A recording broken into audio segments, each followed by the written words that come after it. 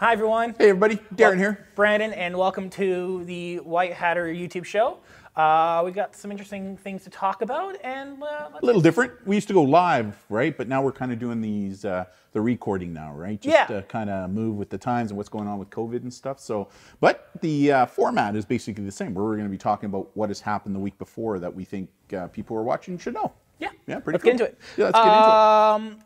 We are going to get some updates. Oh, here we go. Updates. I love updates. What's new? For all of you, those of you who don't know, we do have our app. It is up. It is live. So please. And it's free, right? It's free on both the Google Store and the Apple Store. And what's really important with this is that under the resources page for students in Canada and the United States, we have over 25 different resources that students can reach out to for free, right? To talk about everything from anxiety issues to self-harm, suicidal ideations, eating disorders. Just a whole wealth of helping apps where with a touch of a button you can connect with somebody to talk, because we know that talking makes it better. And today's COVID-19 world where we're all kind of getting cabin fever now, maybe there are some people that need to talk to people, and this is a great way to do it, and you can download it free on your device. Yeah. We have a new blog out that came out this week. Yeah, this was a really interesting blog, right, where we asked students about how their experience have been over the past couple of weeks of using online learning tools that teachers are using, because you know we're hearing a lot of stuff from teachers about what they're doing, but we didn't hear a lot from students, and so that's what this article was all about, to ask students, and there was some really good insight into there. You know, one of the biggest ones I took from it, Brandon, was that the teens are really giving what they call student buys to the teachers, because they're saying, you know what, this is a new online learning world for all of us, and we expect teachers are going to make mistakes. They shouldn't think that they need to be perfect, so why don't we learn this together? Plus all kinds of really other good ideas that they can find on that. Where can they find that article?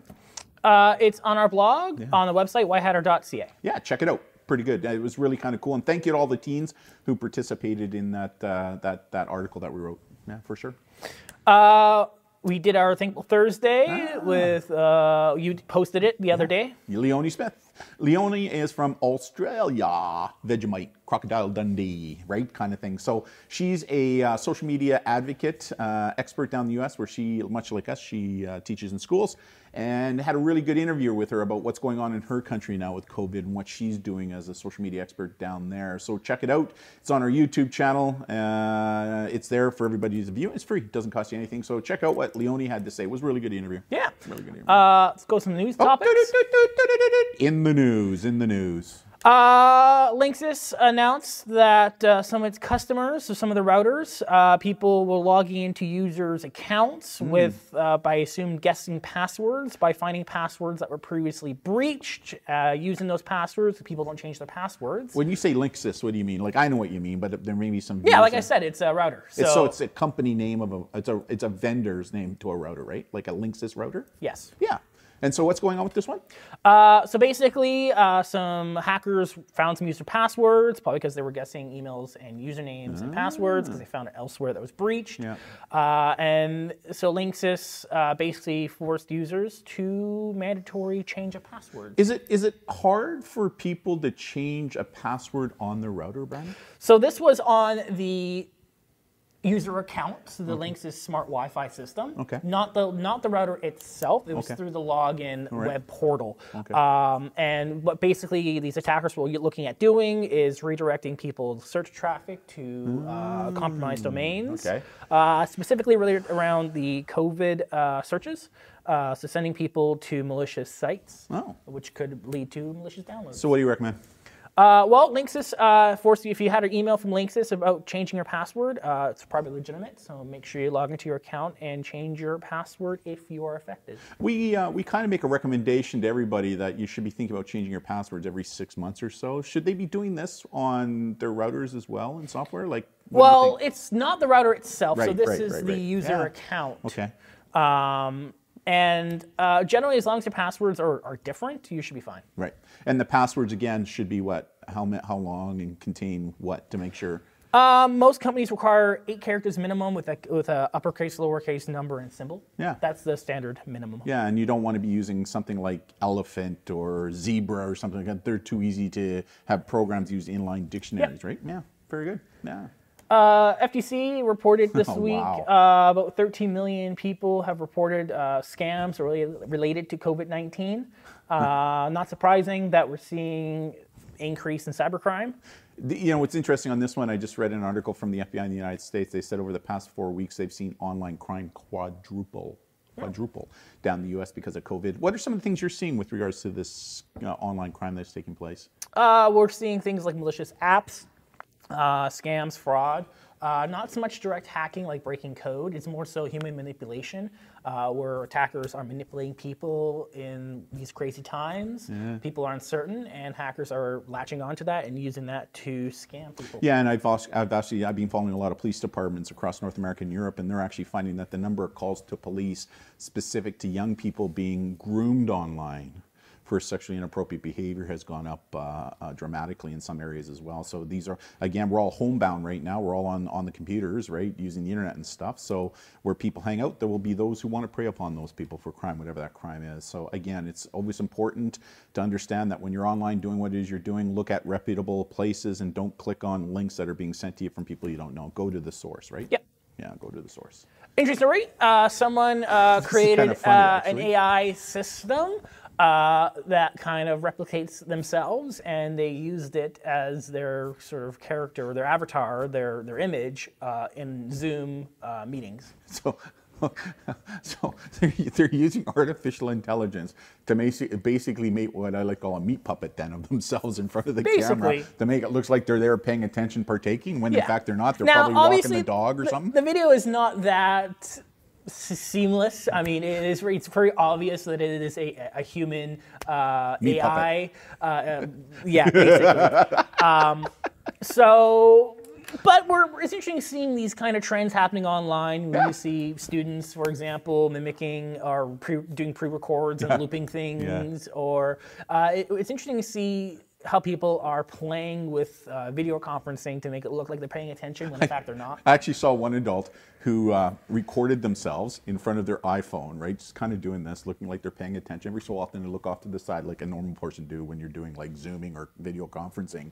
And then what they did was they put it on a holder, and then they put it in such a way so that it was right in front of the webcam on their phone. So and they were in bed sleeping, and it looked like they were at the business meeting. I mean, it's, you know, what's kind of cool is out of this COVID-19 thing that's going on, there's some interesting ingenuity going on too, right? So, I mean, kind of interesting. Yeah, this one kind of made me laugh. All I could think is meat puppet. Yeah. Right? Meat puppet. Right? So, well, interesting. Kind of a silent feature, pun intended, that was released by Facebook. A quiet mode for their mobile platforms. Basically, it's part of their kind of COVID response and more people being at home, more people being online, on Facebook.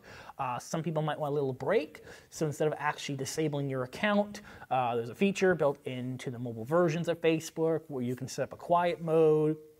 You set a time parameter, and it will basically stop most, but not all, Facebook notifications from coming through. So you can just, continue on with your day or take time to yourself without being consumed by Facebook. And you can obviously set a time frame for 5 hours, and you can, revert that. There's extra steps to do that to kind of discourage people from, breaking their quiet mode time. Yeah, you know what? We use Facebook as a company, and we understand what it does. But usually Facebook doesn't do something unless there's an advantage to them. Have you kind of figured out if there's any kind of an advantage to Facebook for doing this, or are they doing it because it's the right thing to do, which is sometimes hard to believe that Facebook would do something? I think it was part of their kind of COVID response strategy and announcement. So maybe they're doing it for the right thing to do. I don't see any, financial advantage for Facebook for doing this. Well, let's face it. Get it? Face it from Facebook. Yeah. Let's face it. I mean, all these companies right now are under heavy scrutiny by government over privacy and security issues, right? And by doing something like this from a PR standpoint, it does work for them. TikTok this week released the fact that they're not going to allow anybody under the age of 16 now on their platform to use direct messaging, right? They're messaging on TikTok. But my answer to that is exactly why whatever. I want to hear what you think about that. What do you think about that? Why did you say whatever? Sign up and make your age 16. Exactly. I mean, that's exactly what people will do, right? Is they'll create a fake account, sign up as they're 16 or 17 when they're in fact 11, and because there's no age verification going on there. But again, there's the age 13. Yeah, but there is that minimum. But again, if I'm 11 though, I can still make myself 13. Now you just make it 16. Exactly. And I think the only reason they did that is because, again, they're under heavy scrutiny right now over what's going on TikTok, that they want to kind of put their best foot forward. Because I do think that once COVID passes, and it will pass, we'll get over it. We'll never return back to reality. It's going to be a new reality, whatever that's going to be.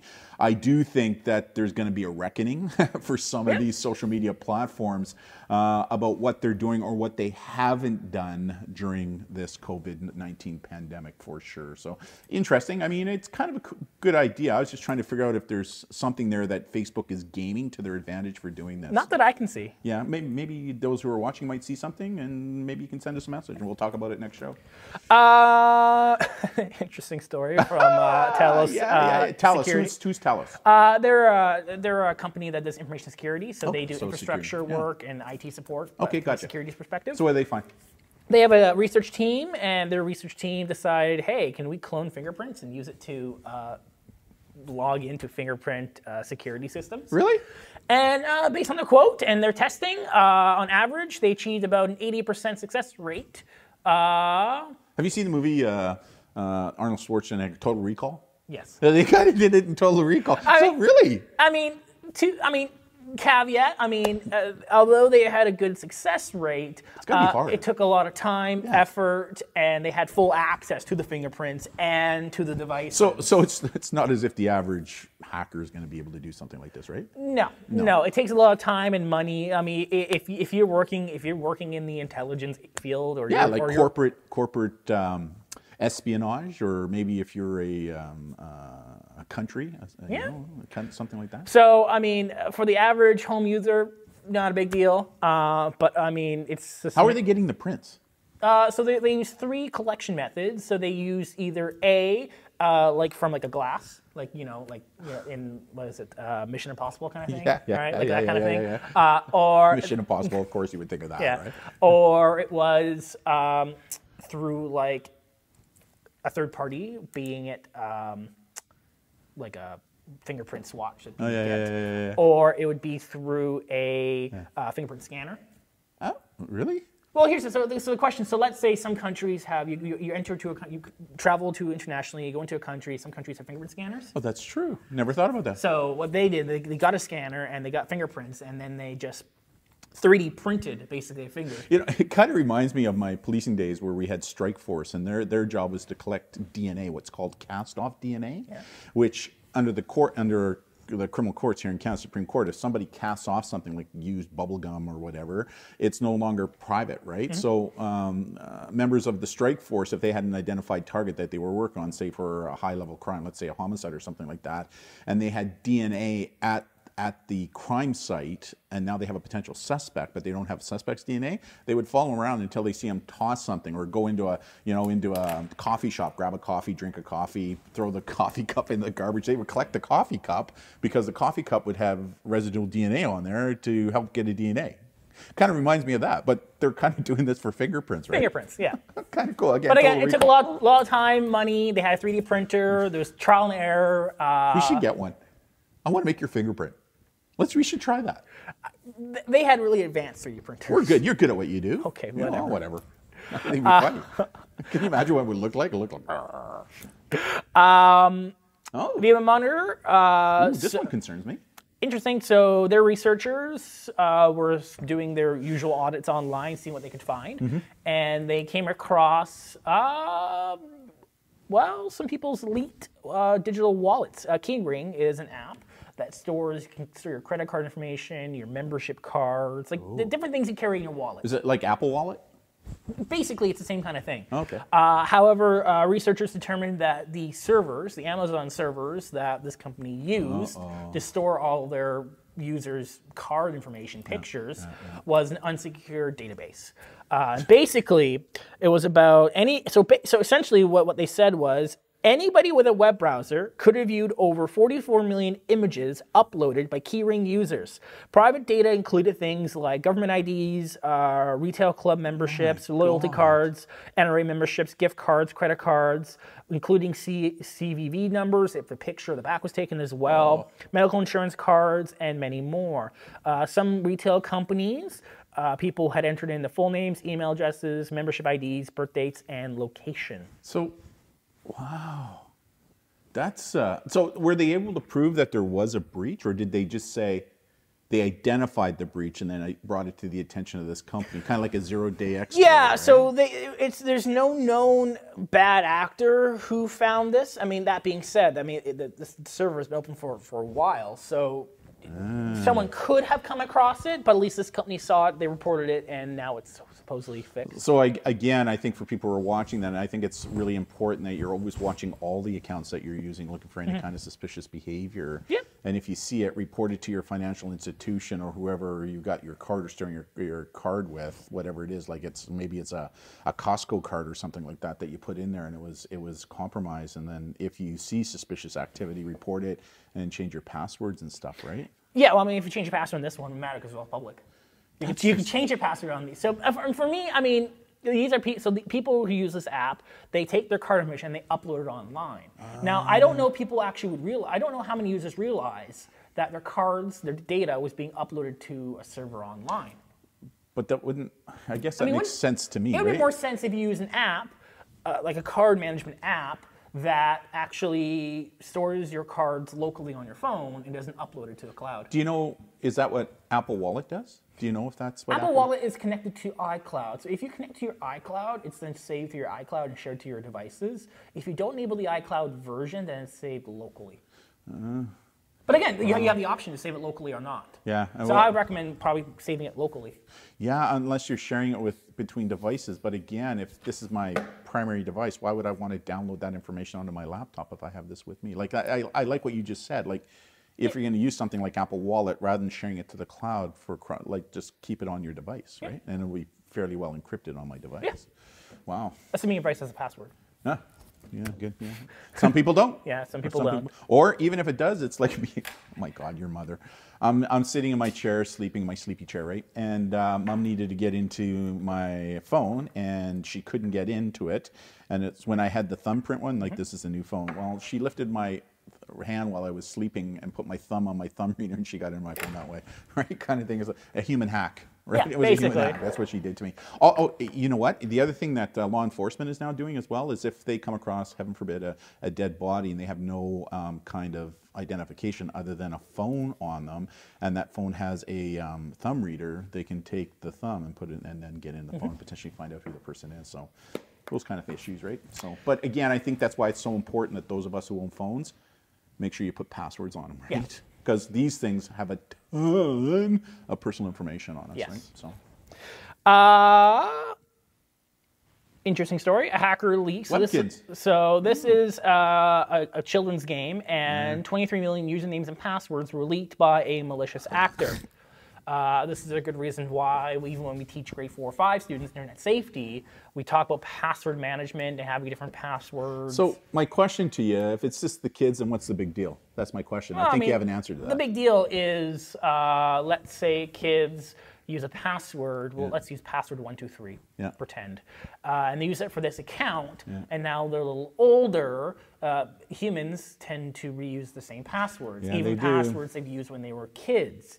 And what we're seeing a lot happening is when it comes to simple one-time sign-on games, so you create an account for maybe a couple months because you're a kid. Yeah. Well, because those free games aren't necessarily super secure, sometimes they're target for hackers because let's say a good example, Neopets, dating myself, right, long time ago.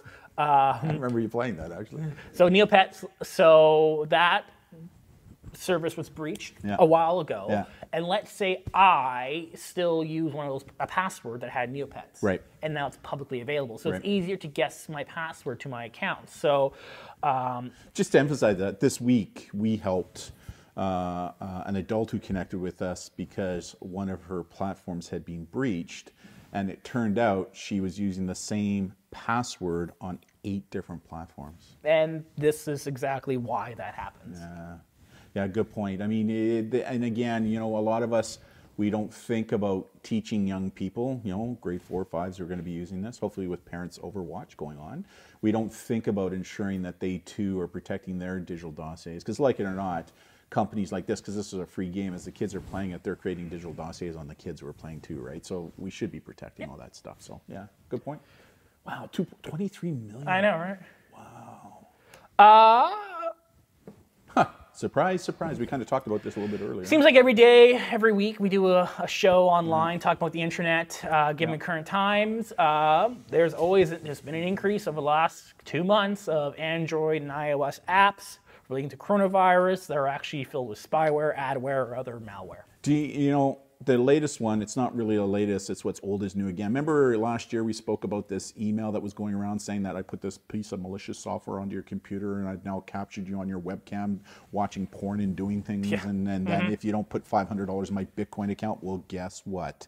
As a result of the COVID-19, it is resurfaced again. This week, we've helped over 6 people, probably 50-50 teens and adults who've been hit with this thing again. So there's no doubt that as a result of this pandemic and more of us being online, like the FBI reported out that I said earlier, they've seen a quadruple in the number of online crimes being committed. So, and a lot of them, it's because you're being sent something. I mean, this week alone, I think we received at least 4 or 5 emails where they looked pretty legit, but when you look a little deeper, they're not. And they all have links on them, right? And as soon as you click on that link, boom, you're done, right? So don't be clicking on anything that anybody's sending you without knowing who that sender is. And even then, be somewhat careful, because how do you know that a friend that you're really good friends with, they didn't get hit, and then when all of a sudden they send you something and you click on it, boof, now you're infected too, right? What are some ideas other than, does some of the anti-malware help prevent against some of these phishing attacks that are clickbait associated? From the apps? Yeah. So let's say somebody sends me a message and it has a link on it to go to ABC, and that link is infected. Will my anti-malware pick that up before I click on the link, say in an email or? Yeah, it depends. If it's through email, yeah, potentially. If it's on your mobile platform, unlikely, because you probably don't have anti-malware on that platform. Right. If it's through a Facebook message, for example, no, it won't, because Facebook Message is its own independent app. Yeah. So it's really the app providers to really filter and manage. I mean, Google mentioned, I saw a report this week, Google filters like boatloads. Yeah, Apple does too. Of spam and false messages to their users. Just as a side note, because you brought up Google and I brought up Apple, what are your thoughts right now on how those 2 companies are working together now to track COVID-19 right now as a part of the public health strategy to deal with the COVID-19? Like I've been reading a lot of articles, I'm sure you have as well, about how they're going to be collecting all this information. You have to voluntarily download it onto your phone. What are some of your thoughts about that, specific to, you know, privacy and all those things? Privacy-wise, yeah, I'm not that for it. Yeah. And I think many privacy advocates I've seen online talking about how, especially when it comes to like government surveillance, because again, some agencies are looking at using your cell phone tracking number, like your cell phone number, which can be tracked because that's all managed at like government level. Using that number to follow people around. Yeah, because the one article I read, they said that this app is almost like a beacon, right? Like you go into malls with the beacons and they track you. And there's some companies. We put on our Twitter handle that just as COVID was breaking during the spring break, there's this company in the United States that could see cell phones on the beaches in Florida. And as spring break broke up and all the teens and young adults were returning back home, you could see all these phones returning back to their places. And a lot of these places is where those hot spots all of a sudden started to appear. I mean, the data was anonymized. In other words, they didn't know, or apparently they did know the who, right? But again, there are some privacy issues there, and it's voluntary in nature and stuff. So I'm with you. I feel uncomfortable about allowing big companies. Now, they both said that they promised they're not going to do anything with that, but if we had a nickel for every time we've heard them say that, all it takes is 3 anonymous pieces of information about you to then determine who you are. Really? Yeah, that's the industry standard. Basically, if they know your location, and then they know so basically, if all your data is anonymous, like, but if you can piece together all the random anonymous data, you can kind of build a profile. For example, someone's tracking your phone, GPS, they don't know who it is because it's randomized, but you find out the pattern of the person's movement is at this location, this house. Now you know a house location. Now you have a home address. Now you have potentially a home phone number. Now you have potentially a Google satellite view, which then has maybe a license plate. Or where the President of the United States may be located. Because remember that company that did that to one of the Secret Service agencies that is on, did you read that article?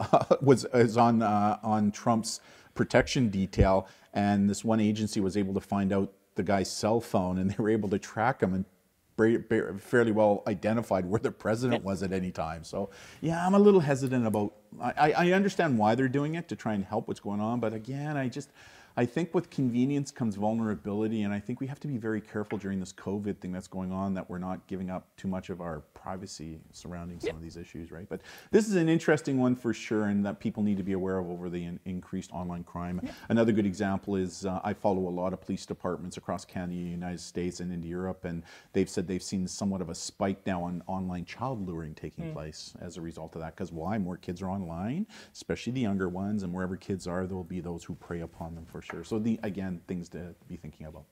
Awesome. Yeah.